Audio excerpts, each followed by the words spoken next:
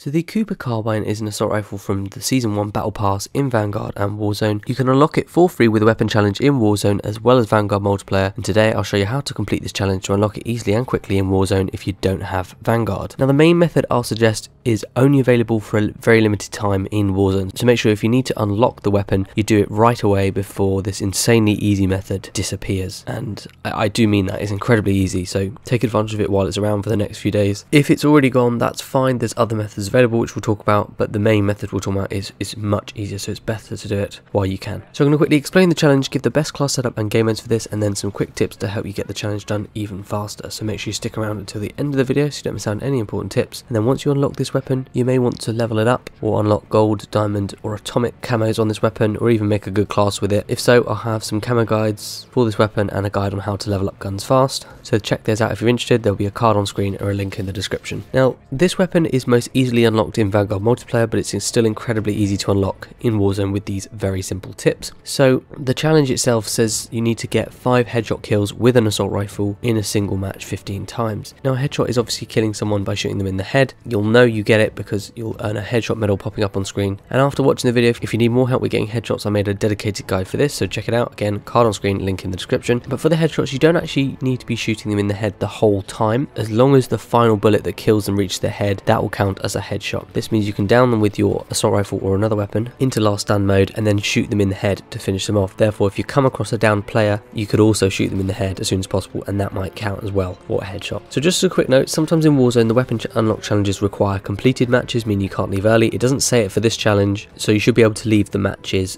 basically as soon as you get the 5 headshots, and then leave the match, start a new match, and then keep doing the process. But if you notice your progress doesn't track, then obviously stay in the match until it finishes, or otherwise this can mess up or prolong getting the challenge done. So most people should be able to leave, but if you notice there's problems, try and stay in the match and see if that resolves the issue. Now I believe Cold War, Modern Warfare and Vanguard assault rifles should all count towards the challenge, but if there's any problems with that, normally it's the case that Vanguard are the safest ones and the other games like Modern Warfare and Cold War, their guns won't always be tracking as properly. So you should be able to use all assault rifles, but any problems, again, go for the Vanguard ones because that's the safest option. Also, the pre-game lobby kills are unlikely to count for this challenge either. They don't seem to normally count, but obviously if anyone knows differently about any of this, please do let me know. So what you want to do, obviously, when you're in the match is check your kills counted by checking the challenge progress bar in-game. During a match, go to the weapons tab, click on edit loadouts, choose a loadout, click on the primary weapon and go to the assault rifle tab, scroll down to the list until you see the Cooper Carbine. It's likely at the bottom of the weapon list, and by hovering over the Cooper Carbine it will show you how much progress you have made towards unlocking it. You can obviously check this before the match to know what you're on, and then afterwards see if it counted, or during a match to see whether getting those 5 headshots makes your progress go up by 1 point. Now let's quickly talk about the class setup, then we'll talk about the best map and mode and the kind of overall strategy. So you obviously want to be putting on a assault rifle. It doesn't really matter what one at all. You could go for the STG-44 or anything like that. I wasn't using that, I was using a different weapon just because I was trying to level it up, but it doesn't matter too much. Whatever weapon you go for, it doesn't really matter. You could go, like say, STG-44 or anything like that, and if you did, here would be some example attachments for the STG-44. Obviously you want to try and make them as similar as possible to these. Generally you want attachments that increase your vertical recoil, control, increase ammo capacity or reload speed, and increase your aim down sight, sprint to fire, speed or aim walking movement speed. So those are kind of the things you want to go for, and here are some example attachments for the STG-44s. I would put on the MX silencer, the Krausnik 620mm precision barrel, which actually allows your weapon to be highly accurate and controllable, and it also increases the headshot damage as well. Not all weapons have this, but if your weapon does have this attachment, definitely go for it as the barrel. Then I put on either a slate reflector or a G16 2.5x optic, something that's nice and clean, not too zoomed in but not too zoomed out, if that makes sense. So just depends whatever's best for you that you're normally used to. Then you can put on the Constans tactical stock, the sleight of hand perk 1, the fully loaded for perk 2, the fabric rear grip, the 7.62 Gorenko 50 round mags, the subsonic ammo, and the M1941 hand stop underbarrel. So those are some example attachments, but obviously just put on whatever ones you want that sort of give you good recoil, aiming down sight speed, that kind of thing. For the secondary weapon, it doesn't really matter what you put on, and then for the perks you could put on something like EOD in perk 1, which allows you to take reduced damage from non-killstreak explosives and fire. In perk 2 you can go for tempered, which allows you to refill armor plates to full with 2 instead of 3, and also equipping the perk also fully restores armor. So basically each armor plate has more health associated with it, so it's easier, and you're less likely to be caught off guard doing that in the middle of a gunfight. An alternative could be high alert or overkill, it's up to you. For that you could put on another assault rifle, but it's up to you guys. And then for the third perk, I like putting on tracker, so it allows you to see an imprint of enemy footsteps, see where people are on the map and try to find them and kind of hunt them down,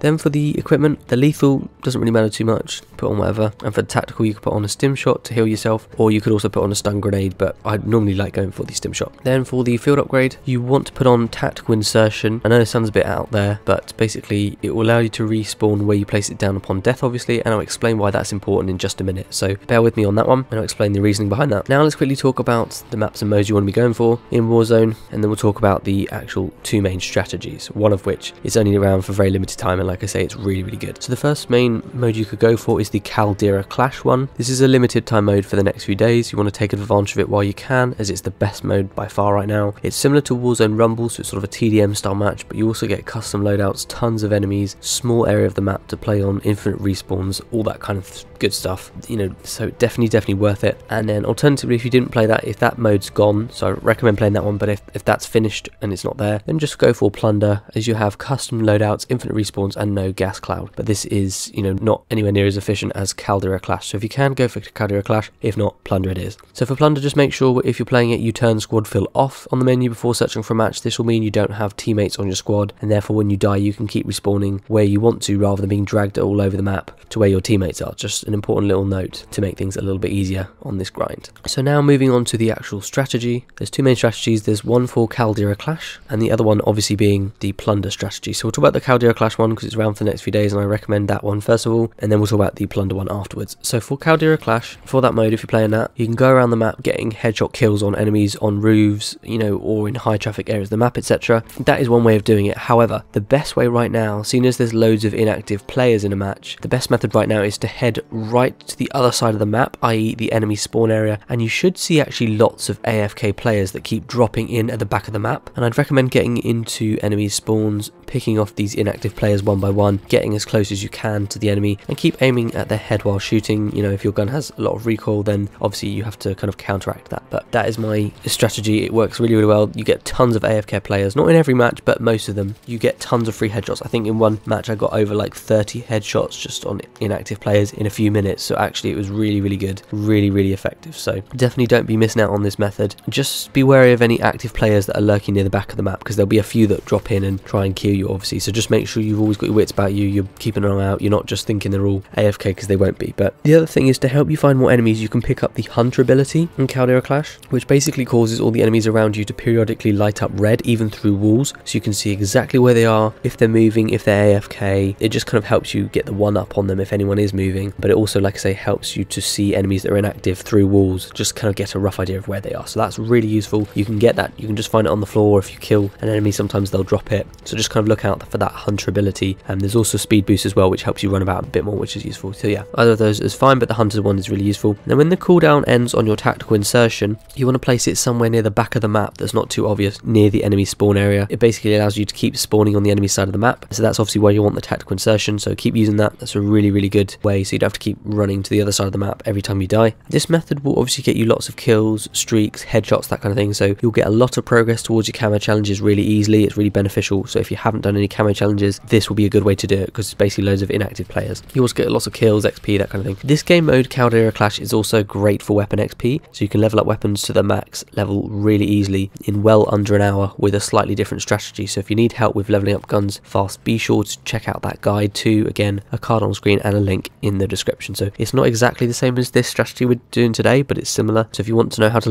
level weapons fast, do check out that video, because again, this mode is only around for a few more days. So that's the main strategy I recommend for Caldera Clash. It works amazingly well. You'll literally just quickly get 5 headshots, back out, do the same thing again. It's really quick. However, if Caldera Clash is no longer around, you can also play Plunder. It's nowhere near as efficient, but it still is quite good. So when spawning in Plunder, you want to head to a high traffic area. Currently that'll be something like Airfields. Airfields is basically the new storage town area on Caldera, so it's got lots of enemies, and obviously this would mean more kills in a shorter amount of time. So you know, if you're going to Airfields, there's loads of potential kills, so you want to make sure you've picked up and put on armor and reloaded your weapon before you enter a gunfight, otherwise you might die easily, or it will take too long to have to reload, and then the person might run away or die, that kind of thing. And once you shoot an enemy in Plunder into the last stand mode, you'll need to aim for their head and ensure that the final bullet that kills them is a headshot, but all previous bullets before the player is downed don't actually need to be headshots. It's just that final bullet. So just make sure that once they're downed, you shoot the enemy in the head as fast as possible to prevent them from being shot by another player, or you getting shot and dying, or the enemy killing themselves before you can actually get a headshot on them. And like I say, just make sure that that final bullet is a headshot, and then you're all good. So another method which is a little bit more frowned upon, although I've talked about killing AFK players today, so you know, our moral standards aren't too high in this video, but another method for plunder is if you stay in the plane until it reaches the end of the flight path, all of the inactive players will be kicked out of the plane and dropped to the ground. So obviously you just want to go up to them and get headshots, but if there are any active players, obviously you want to kill them first. Now this is actually potentially a few easy headshots here, but be careful as lots of players do try this. I don't know if it's used as much at the moment, but it used to be a lot in the past. They always try and exploit this strategy, so if there's any active players, kill them first and then go for the inactive ones, otherwise you're likely to die and then it'll all be for nothing. So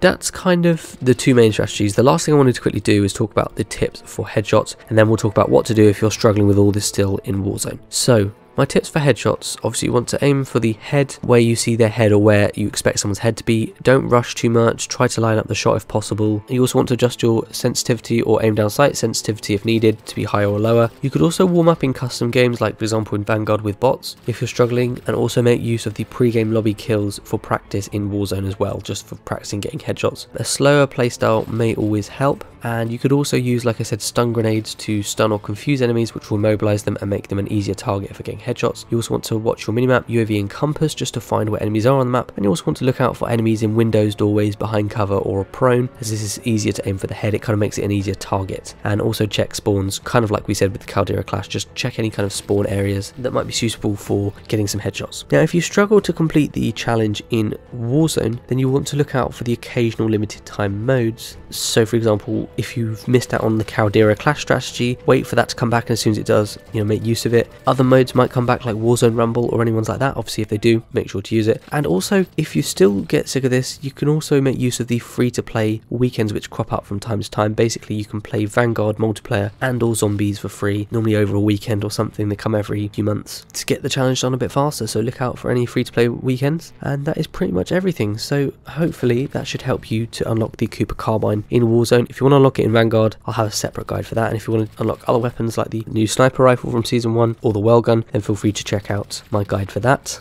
Also feel free to check out, like I say, my guide on how to level up weapons insanely fast in Warzone, how to level up your weapons in Vanguard, multiplayer or zombies, how to level up the battle pass, camo guides, anything like that. Feel free to check it out, it's all on my channel. And if you found this video useful, be sure to leave a like on it so you can help other people find the video too. And feel free to subscribe with your post notifications turned on by clicking the bell icon if you found the video useful and you want to stay up to date with all my latest guides, with weapon unlock videos, weapon XP and battle pass guides, all that kind of stuff. If you need any of that, stay tuned to the channel, and when we hit 30,000 subscribers, I'm going to be doing a COD points giveaway as well. So I hope you found this useful. Thank you so much for watching, and hopefully I'll see you all on the next video.